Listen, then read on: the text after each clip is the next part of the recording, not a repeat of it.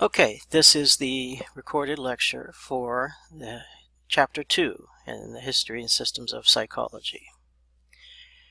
We're going to start this particular section by going way back to the ancient Greeks. So previously in Chapter 1 we did what I like to call a primer of the relevant philosophical topics in philosophy of mind. And so we kind of did an overview of things like metaphysical questions, including monism versus dualism, and epistemological questions like rationalism versus empiricism, and also free will versus determinism, and realism versus nominalism. So various debates. And in Chapter 1 being just kind of an intro and overview, we're going to revisit each one of those questions in detail in the coming chapters. In Chapter 2 we're going to touch on kind of all of those, but we're mostly going to be focusing on the questions related to both mind-body or monism-dualism questions and also rationalism and empiricism questions. In the rest of the first unit, Chapters 3, 4, and 5, we'll also be talking about all of the other questions as well. So let's start first with this guy Parmenides and his metaphysics. Remember, metaphysics is a philosophy that deals with what reality, right? So physics is the scientific and observational study of reality, but metaphysics is more of the philosophical questioning of what is real. And for Parmenides, he is infamous for writing these very almost elliptical, impossible to understand kind of statements like nothing comes from nothing. Being is always being. If it is, it is. If it is not, it never was nor will be. And philosophers, of course, have struggled for a long time to make a lot of sense out of this stuff. But what we can kind of take from this is that he's trying to argue that being is eternal. That is, anything that exists must have always existed. It has no beginning and it has no end. And here he's using words like something and nothing, because the idea is that if something exists, it is a something. If it doesn't exist, then it's a nothing. And as he claims, nothing comes from nothing. So if something does not exist, it's a nothing. You cannot turn that nothing into a something.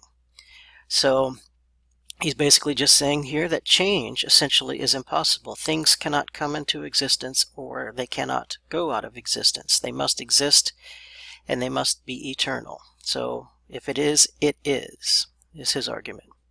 And he also adds to that another difficult statement here. Nor was it once, nor will it be, since it is now altogether one, continuous. So this idea of continuity, being continuous. And so his argument here is that the universe is really just one thing. Of course, that differs from our experience. We see a multiplicity of things, right? We see lots of different things in the world around us, but Parmenides is saying, no, the true nature of reality is really just the one, with a capital O there. He thinks that this is sort of, the truth of reality, is that it's all just one continuous. In fact, he sees it as a sphere. He says the universe is really a perfect sphere, the one, and it is eternal from the previous point. That next little subline there is not Parmenides, but it's from the Beatles, but it captures the same basic idea. And so what we would immediately start to question here is why does Parmenides believe this? If we look out on the world, we observe the world, and we see things changing, we see things come into existence and go out of existence, we see many things instead of just the one perfect sphere. How do we reconcile that that his view of the universe is actually more accurate than our observation? And so Parmenides basically just says that that's all an illusion. Change is an illusion. Perception is an illusion. And so now what we're seeing here is that we're seeing that his particular metaphysical view that suggests that reality is not as it appears has some implications for where human knowledge comes from. And so now we're going to talk about knowledge questions, and we're going to see him there that he's a rationalist, right? His argument is that we cannot attain true knowledge about reality through our senses. The only way we can do it is from inner knowledge. And so his argument is that it's through our capacity for reason and logic that we are able to discover these truths. And that logic, logical thinking, is our special ability that we have to really discover the truth of the universe. Parmenides is also assuming here that the universe must in fact be a logical, perfect place. And so then the language of logic is the language of the universe. And so this idea that the way it appears is not the way it really is, because the senses are seen as illogical, whereas our rational mind is logical. So we should ignore the senses. We should just discard ideas that come from the senses and replace them with ideas that come from our own inner rational minds. And so one of his students, Zeno, has a variety of paradoxes designed to help us, understand why he would think that the perceptual systems are an illusion, since senses are an illusion. So in the book we mentioned the Achilles versus the tortoise in a race, but there's another one that's a little bit easier to explain, the dichotomy paradox. So imagine that you're running a race. It's 100 meters. And before you could get to the finish line, you would of course have to hit the halfway mark of 50 meters. And before you could even get to that point, you would have to hit the halfway to that, which is 25 meters. Before you could even get to 25 meters, you'd have to get halfway there, which is 12.5. And before you could get to 12.5, you'd have to get halfway there, which is 6.25. And then beyond that, it's 3.125 is half of that, and so on and so forth. So the idea here is that we can keep subdividing these distances in half, and we don't ever have to stop, right? The way the mathematics works and the number system works is that we can subdivide any quantity in half. And the numbers just get smaller and smaller and smaller, but they never go to zero. We never have to stop. And so the idea is that we could almost imagine that we are able to somehow fit or squeeze infinity within this finite distance of 100 meters. How can you have a finite distance, 100 meters, with a start line and a finish line, but have an infinity of subdivisions between them? That's Zeno's claim of a paradox.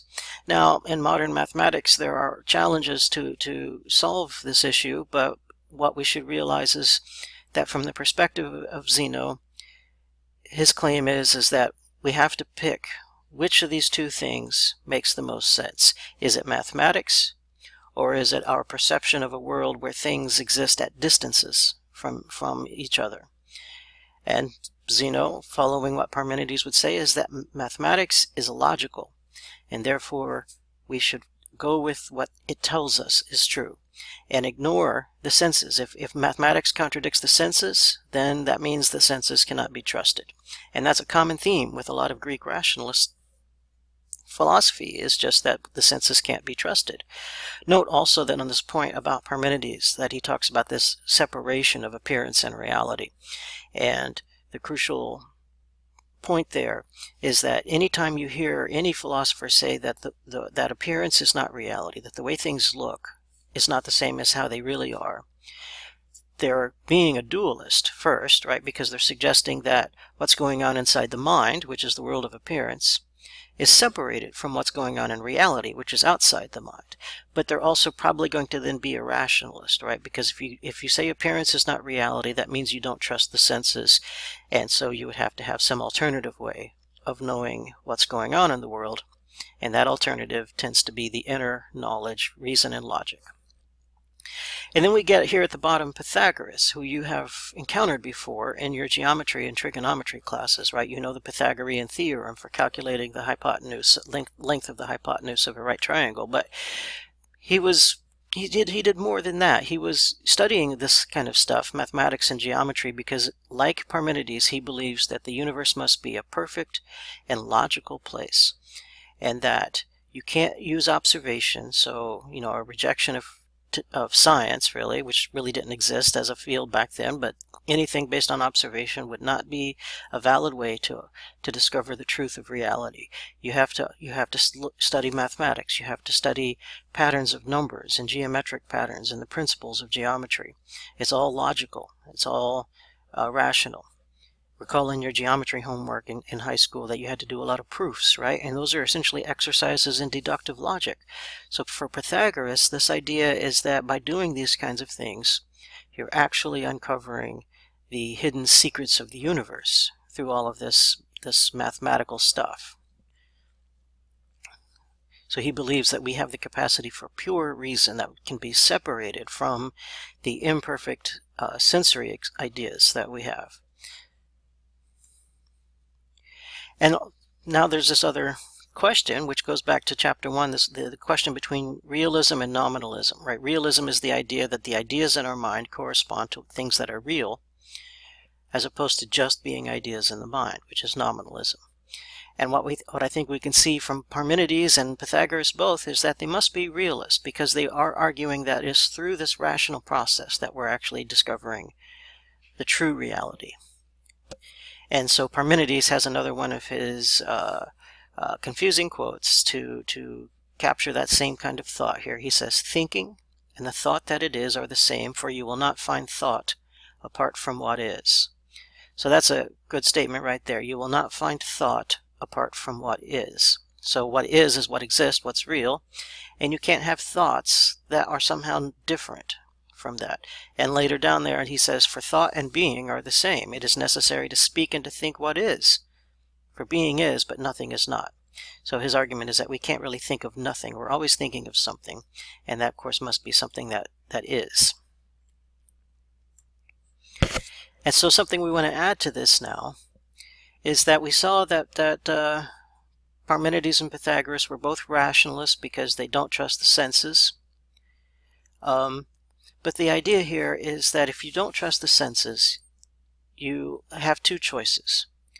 One is that you could say, well, I don't trust the senses, but the senses are the only source of information I have.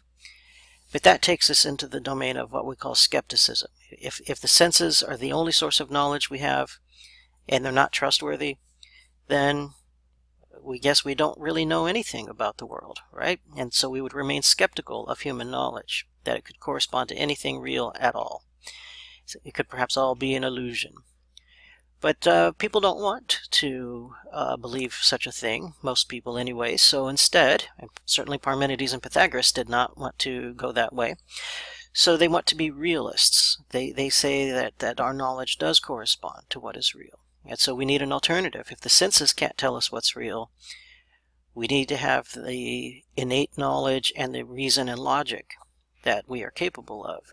So what we're seeing here is that realism and rationalism are going to tend to go hand in hand, right? They don't mean the same thing. Realism means that our ideas correspond to reality. Rationalism means that those ideas come from within us, from innate knowledge and logic. But it tends to be the case that, especially amongst the Greeks, the Greeks who are rationalists also tend to be realists. There is this issue here of a circle that I want to mention. So the idea is, usually when I do this in a regular class, I ask everyone to raise their hand if they've ever seen a circle.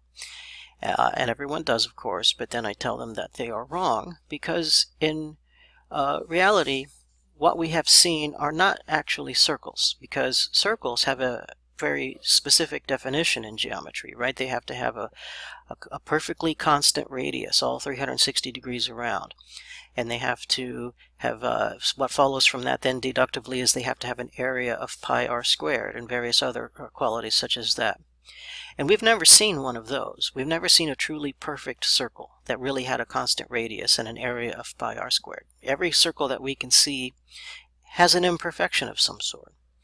And so the question here becomes twofold. One is, how did we ever have such an idea of a circle? Where did this knowledge come from? If I've never seen one, how do I know about these things? And the rationalists would argue that, well, it's because you were either born with that knowledge or you're able to reason to that knowledge. You're able to use logic to arrive at the concept.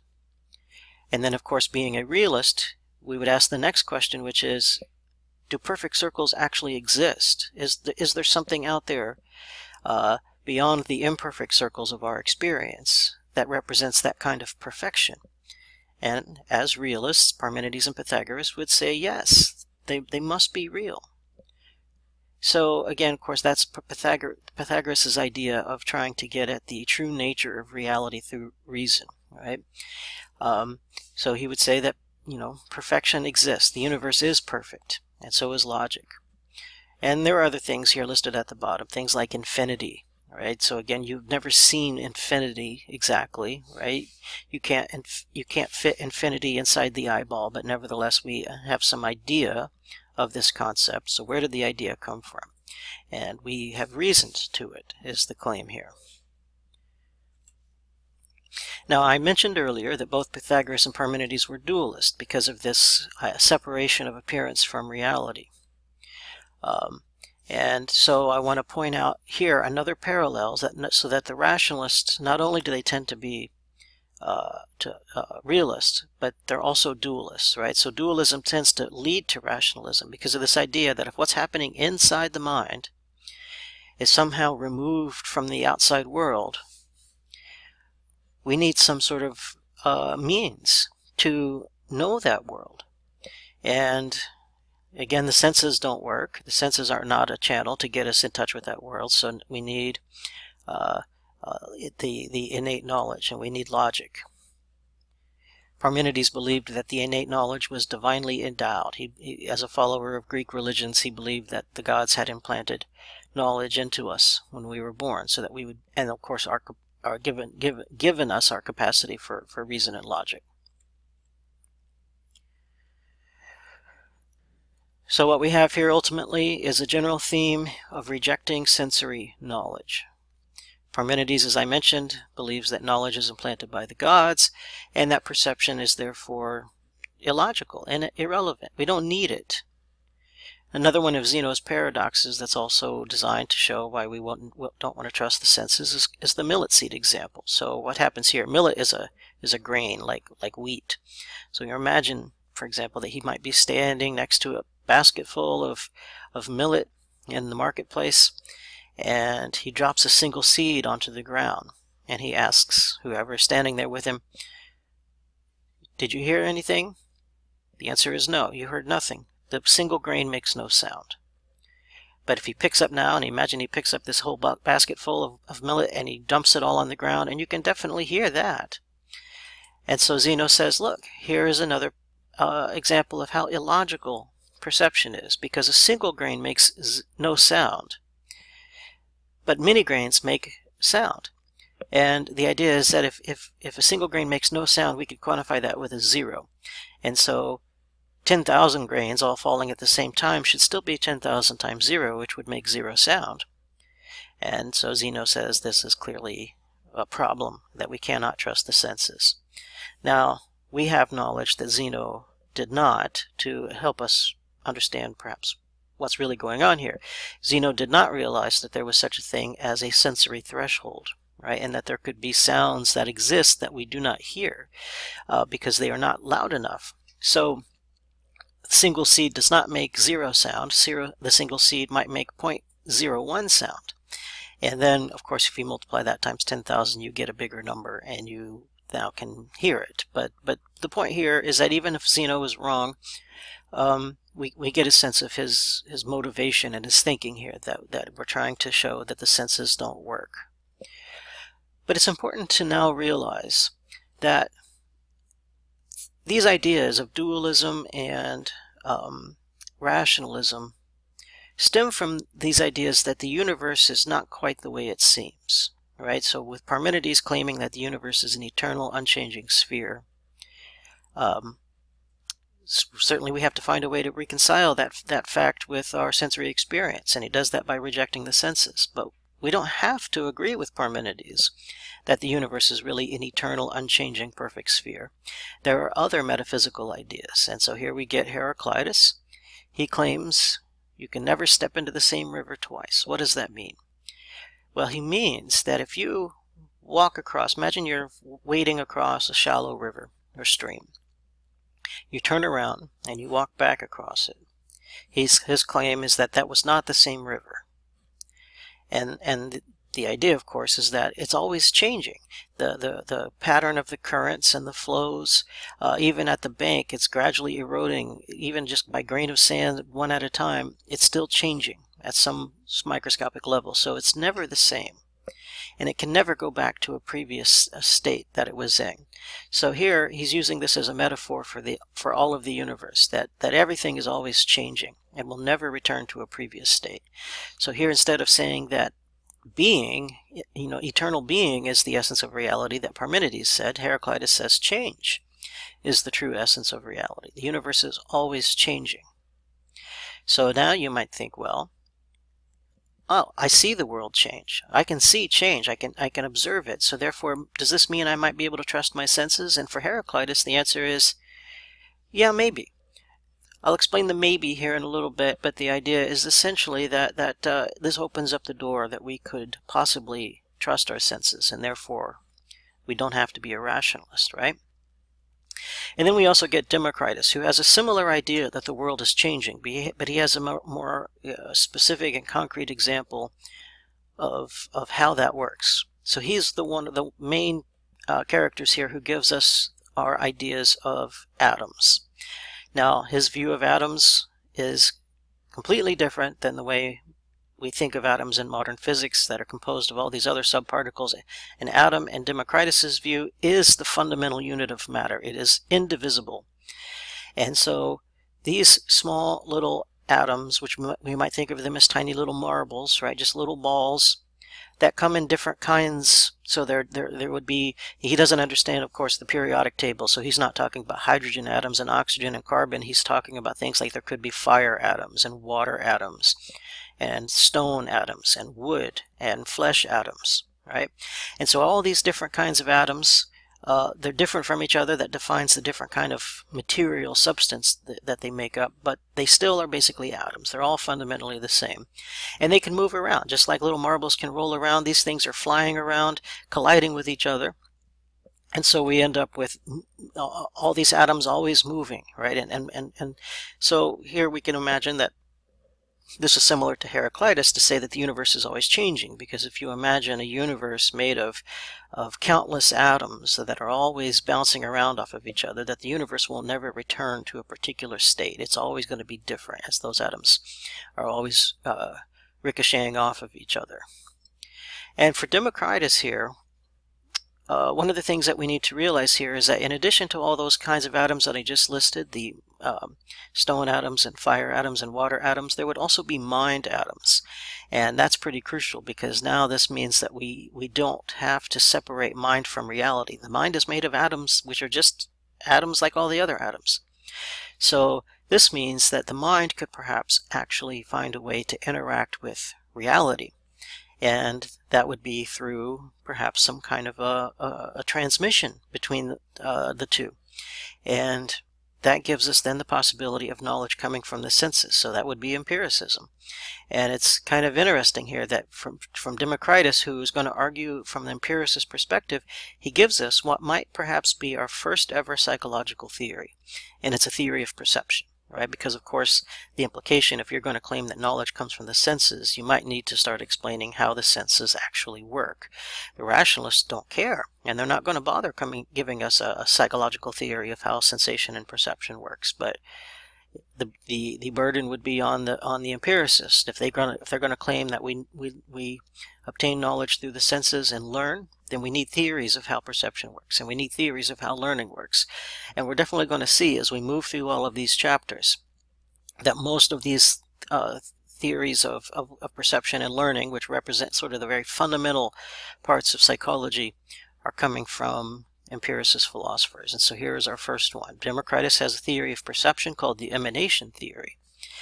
He starts by suggesting that we have objects in the world. Again, they're made of atoms, but they also emanate or emit images or copies, little tiny copies of themselves.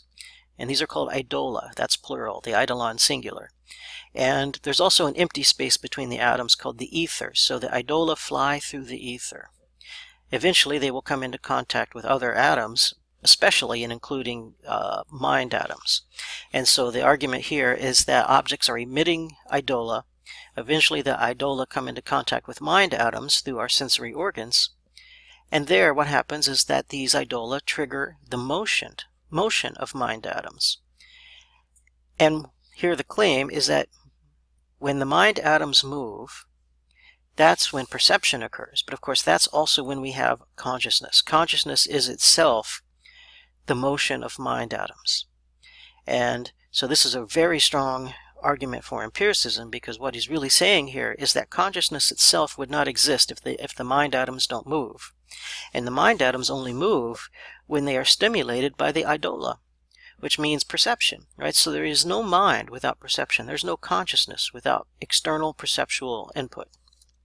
The mind cannot just exist independent of perception, which is exactly what the dualists and rationalists like Pythagoras were saying. So we also see then that Democritus is not a dualist, right? He is putting the mind into the material world. So he's a monist, there's only one reality, and he's a materialist because that one reality is made of matter, solid material things, atoms. And so we got all these mind atoms and all these sorts of things. And now we see that there's a connection. We previously saw that the dualists became rationalists. So here we see that a monist, a materialist, becomes an empiricist, because now we don't have to have that disconnect between mind and world. Everything's all just atoms. Now, just to make it confusing, though, we're going to have an exception to our rule. And so here we have Heraclitus, who was a dualist. So his claim is that we can perhaps know the world through the senses, but nevertheless there has to be a kind of some sort of an interpretation that happens. And so the analogy that I really like the most is the idea of a translator, right, or an interpreter. So imagine that you're speaking to someone who speaks another language, and they say something in their language, and of course it's meaningless to you. You have no idea what it means. So you don't know what they're saying. But what if you have a translator or an interpreter? That means that they're going to be able to hear the other person, turn and tell you what they have said. And now we would ask the question, do you really know what the other person has said? And the answer is no. What you really know is what the translator told you. And so your knowledge is indirect, right? You don't have the direct ability to understand what the other person's saying. It's only indirect through this intermediary or third party. And then there are all kinds of questions, such as, how do you know that the translator is telling you the truth? They might be lying. Or maybe they're just not a very good translator. Maybe they don't, one of the two languages that they speak, they're not very good at. So they don't quite understand what the other person says, or they don't quite phrase it in the way that's appropriate for your language. Or maybe, if you've ever heard the phrase lost in translation, right, there may be some aspects of meaning that simply just cannot be translated properly. So how do we apply this to when we're talking about perception? Well, for Heraclitus being a dualist, it's almost like he's saying that the physical world and the mental world don't speak the same language, and we need an interpreter. And so that's some kind of sensory process that converts the incoming sensory input, or what we call sensations, into a meaningful perception. And so that would be our intellect, right? We have to use our intellect to do that. So Heraclitus here is going to make a claim that people will understand the world differently. People perceive the world differently. They make sense of things in slightly different ways because of our variations in our capacity for intellect, reason, and logic. That's what we have to use. So we see hints of rationalism here, right? His emphasis on intellect and reason. But still, knowledge is ultimately coming through the senses here. It's just an interpretation of the senses, as opposed to more of a direct interaction the way Democritus does it. Now there's another ism that we have to get into here, one of our dozens and dozens of isms in this class. Note that when we were talking about Democritus and his atoms, that they move around, they collide with other atoms, and so we can essentially predict the motions of atoms. If I know the mass and velocity of one atom and another atom that collides with it, then I can predict the way in which they will bounce off of each other, and I can predict their paths in space.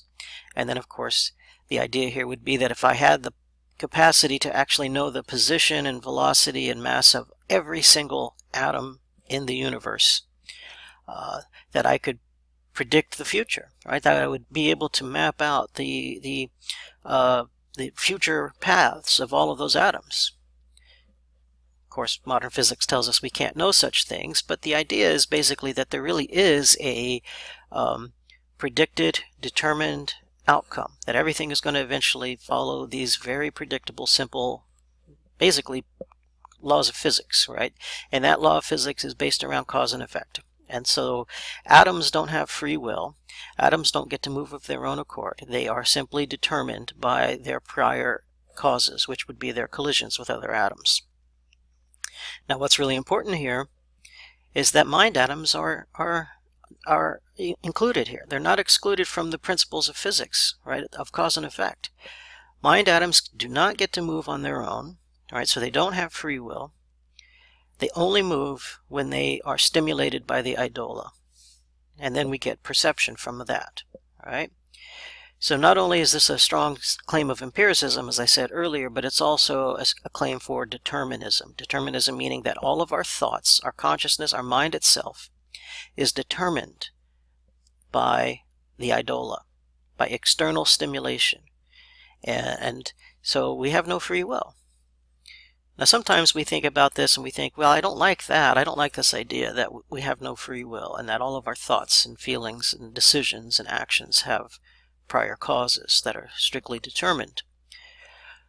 And this is one of the things that we don't talk about in psychology. And we have to ask the question, can we have free will and still have psychology be a true science?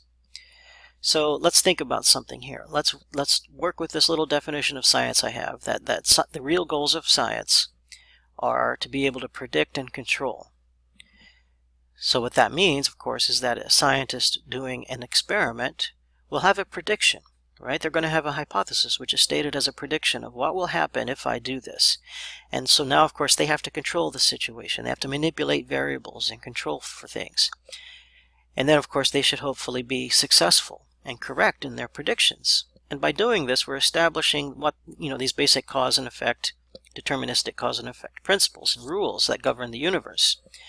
And in psychology, that would be our same goal, that we want to be able to have a hypothesis that predicts human behavior. And then I want to be able to conduct a study where I control and manipulate variables, and I bring human participants into the laboratory, and I put them into this situation, and essentially I could predict. And if I'm successful in my prediction, we might then say that I was actually in control, that I was really controlling their behavior, and therefore they didn't have free will when they did what they did in my study. But one of the issues here, of course, so the implication is that that's the goal of psychology then, is essentially to find these laws of behavior and to gradually chip away at free will. But the thing is that in psychology we don't usually achieve that degree of success in our prediction. A physicist might be able to predict what happens when two objects collide with each other, for example, with a high degree of precision. But psychologists are lucky if we can predict 40% of our human subject variance. So if we're only accounting for 40% of people's behavior, then how do we talk about the other 60% that's unexplained? Do we say that perhaps it's free will? And so that maybe what we can do is we can't really control people's behavior, but we can influence it a little bit, but the rest is free will. Well, maybe. But there's another perspective here, is that when a physicist does research and studies things like collisions of objects and studies things like the law of conservation of momentum, where the sum of the momentums of the two objects before and after they collide has to be the same, you don't actually see the scientist showing 100% perfect prediction. There's always something called measurement error. The ability of a physicist to measure momentum has some small error associated with it. So what they're going to achieve is what we would think is close to about 99.999% of the variance, but not all of it because of measurement error. And now we have to ask the question in psychology, Is measurement error a serious issue for us? Is it even a much bigger issue? So that the reason we're only accounting for 40% of the variance in human behavior is not because of free will, but it might be because our measures are really bad. Psychology is a much younger science than physics, and perhaps it's a more difficult science because we're trying to study and measure things that are hard to measure, like memory and attention and various other forms of cognition. So we need better tests. Right? And we need to improve our measurement to minimize measurement error. And then the idea is that, again, gradually we'll be able to start increasing our predictive power to get into that same domain as the physicists, up into the 99.9 something. And so again, perhaps the idea is that we're gradually chipping away at free will.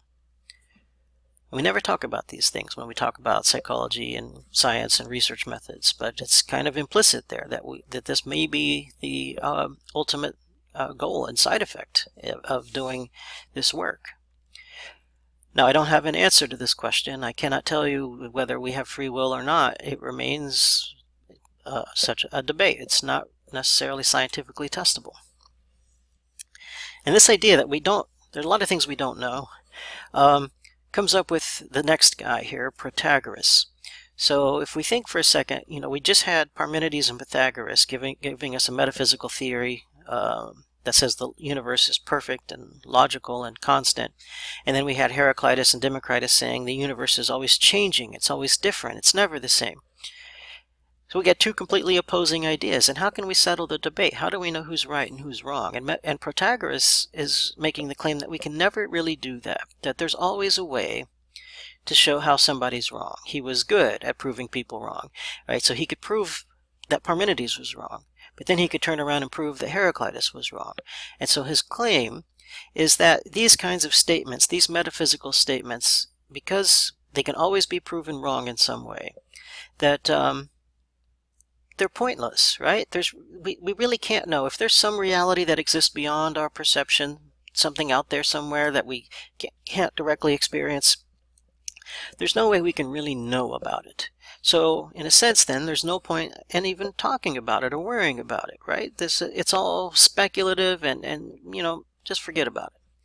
So he's now going to be an empiricist, I think, because he's going to basically say that what you know is what you experience, right? Which is coming from your senses. And that reality, perhaps, is subjective. So there's no higher truth out there. There's no higher reality out there. No perfection, no absolutes. It's just what you experience. Reality is what you experience. So he has this quote, "Man is the measure of all things," meaning we, as individuals, as individual human beings, are the measure of our experience and therefore of the world as we know it. So this is meaning now subjectivity of experience, right? So you know the other phrase that also originates with this kind of thinking, beauty is in the eye of the beholder. So we could say beauty is a higher truth, perhaps, right? That there may be some absolute perfection to that everything that we label as beautiful, such as a flower or a person or a song or a tree, they possess some higher reality. And Protagoras says no. It's just your own subjective perception of what that means to you. And the same is true not just of something like beauty, but also of other higher concepts like truth and justice and stuff like that. And Socrates doesn't like this, right? This idea of extreme subjectivity. So Socrates is a pretty famous, well-known guy here. And he does not like the idea of subjectivity. He wants to believe that it is in fact possible for us to really understand these higher truths like truth, justice, beauty, and all these things, and that we can arrive at some deep understanding of them because they are real. And so he's giving us what I'm calling here an early kind of cognitive psychology, because he's helping us understand how we organize and categorize our knowledge. And so he's making a distinction between things that we'll call particulars versus things that we'll call the general or the generalities, right? Which is the same as the universals, right? The big pictures. So the generals would be things like truth and beauty, justice, piety, these kinds of big abstract ideas. Particulars would be specific instances of them. And so we create groups, we create categories, right? What kinds of things are beautiful? That's the general beauty. Well, it could be a person, it could be a song, it could be a flower or a tree or a poem or a piece of art, a sculpture. So each one of those things is a particular. And so what Socrates says is that if we study those things, if we go around and we just observe all of the things that we might label as beautiful, and then we sit back after all of those many observations and we contemplate and reflect on these experiences, he says that we should be able to come to an understanding of the general idea of beauty. So here he's making the claim that it is a combination of perceptual input as well as reflection and that kind of inner knowledge that helps us understand these ideas. But he wants to believe that they're real, that this is really an absolute truth to things. But we can see that this kind of hierarchical or categorical reasoning is something that is part of modern psychology because we create categories all the time, right? So when another question becomes, for example, what is it that makes a dog a dog? You have all kinds of dogs, right? You got Great Danes, Poodles, Chihuahuas, German Shepherds, Pugs, and so forth. They all look very different from each other. You know, if you put a Great Dane and a Chihuahua side by side, you've got two animals that could hardly look more different from each other in many ways. But nevertheless, we understand that they're still part of the same thing. They're both dogs, even though we might have some difficulty in actually putting our finger on exactly what that characteristic is, right? Because it can't be something like the fur coat, because not all dogs have a fur coat, or, of course, other animals also have one. So there's their one single trait that only dogs exist, only dogs possess, and all dogs possess, right? So it would be something like that, that it is a defining characteristic if and only if all dogs have it. And so, you know, a tail, four legs, a snout, none of that stuff works, right? Because, again, other animals have those traits, and not all dogs necessarily have those traits. So it's very difficult. But nevertheless, the idea is that we're able to form these categories. And so most of our knowledge is organized in these categorical ways, right? We have particulars, and then we have the generals above them to organize that experience. Again, the question, though, is where does that knowledge come from? Socrates says it comes through a combination of experience and reflection. But here we get Plato, who was a student of Socrates, and he really gives us probably the most elaborate and famous claim about the origin of human knowledge, especially of those generalities or universals.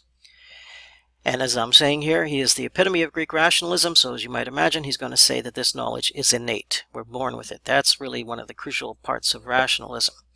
So he starts with the metaphysics, as some of our previous guys did. It's called the theory of forms. And here, he's saying that there are two realms of existence. There is the physical realm, which is the realm that we live in right now and that we are experiencing with our senses. But everything in the imperfect realm in the physical realm is imperfect. So the circles, for example, that I mentioned earlier, they're all imperfect in some way. But what about the perfect circle? Does it exist somewhere? And he said, yeah, there's actually another realm of existence, and he calls it the ethereal realm. And in the ethereal realm, that's perfect, and that's where all of the perfect things exist. So in the ethereal realm, there's actually a form, a pure form, or the perfect essence of circularity. And every imperfect circle that we see in the physical realm is just a manifestation of that form. But it's an imperfect manifestation. And so, of course, going back to the question of dogs, for example, the idea is that all the different kinds of dogs are different from each other because they're all individually imperfect manifestations of the pure essence of dogness in the ethereal realm. Everything here in the physical realm is an imperfect manifestation of some essence or form in the ethereal. And that includes us as well as human beings, because his argument is that we are an imperfect manifestation of our perfect soul, which before we were born resided in the ethereal realm. So when we are born, what happens is that we have to transmigrate our soul, and Plato actually coins the word psyche here to refer to our mind and soul as being the same thing, and gives us ultimately the word psychology. Plato says that when we are born, our soul has to transmigrate from the ethereal realm to the physical realm, and this is kind of a traumatic process that causes us to forget all of the knowledge that we had obtained while in the ethereal realm. Because as our soul is in the ethereal realm, we can come into direct contact with all of the perfect forms and come to know them. But we forget it when we have to go into the physical realm. But forgetting doesn't mean gone forever. Forgetting just means I can't remember it right now. I need a reminder. I need to be reminded. And so here his theory of knowledge is here called the reminiscence theory, because his claim is that even though we are born forgetting these things, the knowledge is still inside us the whole time. And then what happens is that I become reminded by encountering the imperfect manifestations. So I'm born knowing what a perfect circle is, even though I don't remember the perfect circle. But when I see an imperfect circle, it reminds me a little bit of something that I already know. And then I see another and another and another. And over time, after enough reminders, I will now be able to recall that knowledge. And so again, this is true of all of our knowledge ultimately, is that ultimately it's all just remembering what we already knew from before we were born. That process he calls anamnesis. Think of amnesia as like forgetting, and an being the undoing of forgetting, which is remembering, right? So ultimately the knowledge is innate. Like many rationalists, and like Zeno's paradoxes, Plato gives us a story here, an example to help us understand why we don't want to trust the senses. So like the other rationalists, Plato doesn't trust the senses. It's called the allegory of the cave.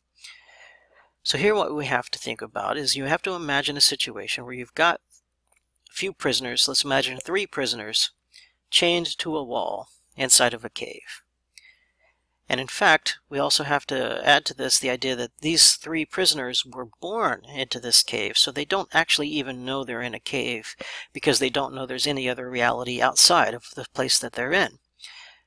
It's all that they've ever known is just this cave, the wall that they're chained to and the wall that's in front of them. Now, the way it's all set up is that the entrance to the cave is behind the prisoners, so they have their backs to it. Light can shine into the cave from the entrance, and as people might be walking back and forth in front of the cave, they're going to cast shadows on the cave wall in front of the prisoners. And over time, the prisoners will observe these moving shadows. They will notice that there are certain patterns that occur over and over again, shapes that they see over and over again. So they might even be able to come up with names to describe those shapes. They might even invent an entire language to communicate amongst themselves about all of those shapes. But of course, we would understand, from our privileged perspective outside the cave, that what they're seeing is not real. Shadows are distortions, right? They're not perfect reflections of the thing. They're just a distorted, imperfect reflection of reality. And so Plato then asks us to imagine one of the prisoners could perhaps escape his chains and leave the cave. And he would initially be blinded and confused by discovering the reality outside the cave. But over time, he would come to understand that what he was experiencing in that cave was really an illusion in a sense. It was false. It was just a distortion of reality. That there's a much richer and more interesting reality outside the cave. And then, of course, if he tries to go back into the cave to explain to the other prisoners, hey, you guys, this reality that you think that you're living in here is not real at all. You're actually a prisoner. You're in a cave. There's something else going on beyond all of this, outside of all of this. They're just going to think he's crazy, right? And of course, that's mostly the plot of the first Matrix movie, but the idea is that Plato thinks that our minds and our physical bodies were like prisoners in the cave, right? We're only seeing a distorted, imperfect version of reality. There is something better outside of that, which is his ethereal realm. Next up we have Aristotle. So Plato was a student of Socrates, Aristotle was a student of Plato. But he differs from his teacher. Aristotle is an empiricist instead of a rationalist. Aristotle famously kind of was one of our first scientists. He gave us an early version of physics that was ultimately replaced by Newton. And one of the problems with Aristotle is that, so he understood the importance of observation, right? So that you would observe the world and then try to generate explanations of your observations. And that's what he did, and he came up with these theories to explain his observations. The problem was that his theories were a little naive, so they were wrong in many ways. But what's really crucial about this, though, is that that's a form of reasoning that Aristotle formalized and called it induction. And so it's reasoning from the particular to the general. You make an observation, you make multiple observations over time, and then from those observations you're going to arrive at a general statement. So what he's arguing here is that knowledge works this way, that knowledge begins with observation, and that the generalities only occur after the fact, right? We have to build up to them with enough observations. And if you've ever heard the term bottom-up processing, that's exactly where that comes from, right? It comes from the idea that we just have to observe particular things, and ultimately the higher categorical things, the generalities or the universals, follow from that. They are created or built up out of our experiences. But Plato and the other rationalists argue instead for deduction, right? Which is the opposite. It's defined as reasoning from the general to the particular. So the idea here is that the particulars would never be understood if we weren't already born with knowledge of the generalities, right? And we have to have them. The generalities come first. They are a priori. We have to be born with them in order to be able to start recognizing and understanding the world around us. And so that distinction between deductive logic and inductive logic is really capturing then the difference between rationalism for deduction and empiricism for induction. And of course, if induction is bottom-up processing, deduction is top-down processing, right? You start with the general knowledge, and the particulars can all be derived from that in a top-down way. But for Aristotle, he wants to use induction as a way of knowing, right? Which means observation. Right? And that's the beginning of science and observation. And so, of course, he's an empiricist for that same reason. Now, as I had just explained, the rationalists tend to like the deductive kinds of arguments, right? They say that you could never really come to know the universal just by observing particulars. You could never come to understand a perfect circle just by observing imperfect circles. You have to be born with it. It has to be primary, so it has to be a priori, right? It has to come before. Therefore, it has to come before any experience. And of course, the only thing that can come before experience will be something you have to be born with. So it's innate. But the empiricists say, no, you can be born a blank slate. You can be born without any innate knowledge. And you start having observations. And so through these observations, you eventually arrive, you abstract out from your observations the understanding of the universals or generalities. So in this case, the particulars are primary. They come first. And then one more time to think about here the problem of universals. These universals are generalities that we know about. Are they real or not? Are there perfect circles? Obviously, Plato says yes, there are, right, in the ethereal realm. And what we're going to see here is that, again, I mentioned this earlier in the notes, that the rationalists tend to be realists, because, again, the claim here is that it is through the innate knowledge that we have that we can really know anything. That's the higher reality, the true reality. Whereas the empiricists are going to tend to be nominalists, because what we're going to see here is that if I say that my understanding of perfect circles only comes from observing imperfect circles, and so it's really just it's a byproduct of my experiences, and it's the name I give to my experience. So the idea is that I've just experienced things in a very subjective way. I can come up with a name to describe that experience, and maybe I can try to share that knowledge with other people using language. But what we might claim is that that shared knowledge or social knowledge is what we call a social construct, right? It's just an idea that we have invented and given a name, but it's not necessarily real. So that could mean that there is no such thing as a perfect circle. There's only just a bunch of imperfect circles that we are lumping together into a category. And there's no such thing as an essence of dogness. There's only just a bunch of different animals that we're lumping together in a category, and we're going to call it dog. And there's a group of different animals, we're going to lump them together and call them cats, and so on and so forth. And that's nominalism, right? Nom means name, so these things exist in name only, as ideas. They're not real. And there we have it. That is the end of the Chapter 2 notes.